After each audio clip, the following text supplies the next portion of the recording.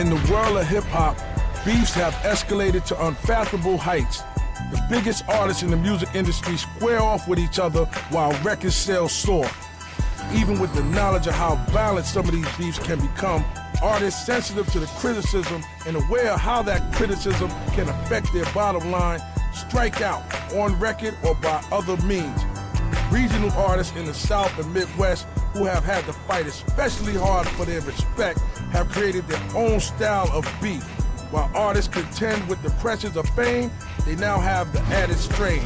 In a volatile, brave new world, they're trying to ensure their personal safety and that of the people around them.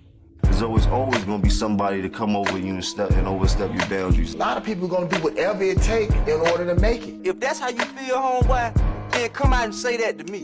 Don't shit on another nigga, man. Don't shit on him unless you ready to go to fucking war.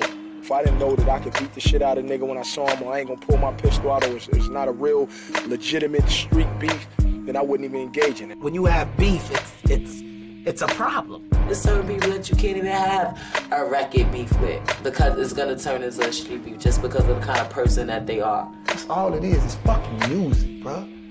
That's what's so fucking sickening about this shit, is music. Real beef not gonna be on wax.